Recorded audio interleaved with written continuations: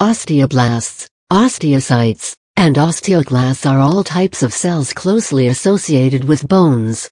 Here's more about these cells, what functions they perform, and how they differ from each other. Did you know? The prefix osteo comes from the Greek word for bone. It is used in many bone-related words apart from the subjects of this write-up.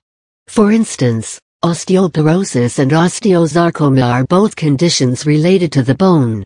Our bones are usually considered little more than lifeless pillars on which to base our more important systems.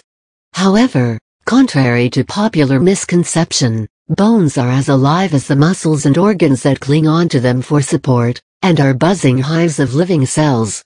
Osteoblasts, osteocytes, and osteoclasts are interrelated types of cells found in the bone.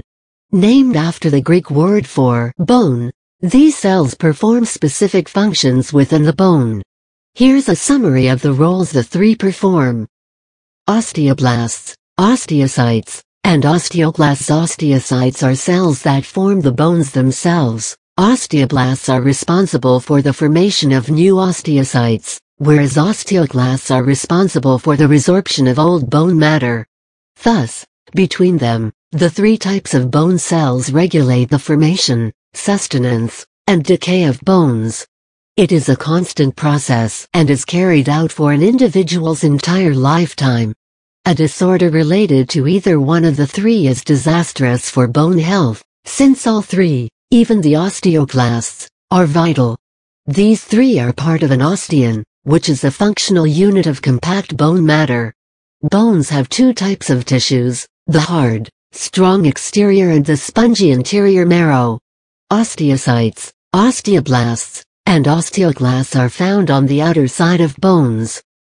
Osteoblasts are formed from stem cells known as mesenchymal cells.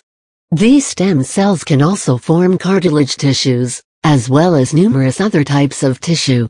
Osteoblasts are one of the end products of mesenchymal stem cells.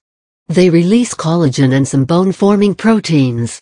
This is part of the bone matrix, known as organic matrix. Calcium and phosphorus compounds, such as hydroxyapatite, are then added to this organic matter to form a firm but flexible bone matrix.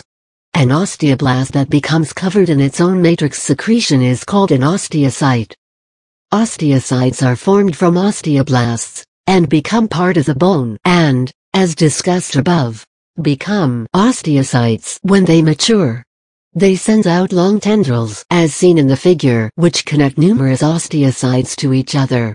They produce bone matrix, including collagen and calcium/phosphorus compounds, that eventually covers them. The space occupied by each osteocyte and its matrix is known as a lacuna. Osteocytes maintain bone mass, and are also speculated to act as the command centers of the bones when experiencing stress, using their connection with other osteocytes. The osteocytes direct osteoclasts to the site of the damage, hastening healing. While osteoblasts and osteocytes have the same source, and are, in fact, different stages of the same cells, osteoclasts are derived from cells in the bone marrow. Osteoclasts perform the job of breaking down the composite material in bones, with the help of an acid and collagenase proteins. The calcium in the bones acted on by osteoclasts is then sent back into the bloodstream. Osteoclast production is regulated mainly by the thyroid gland.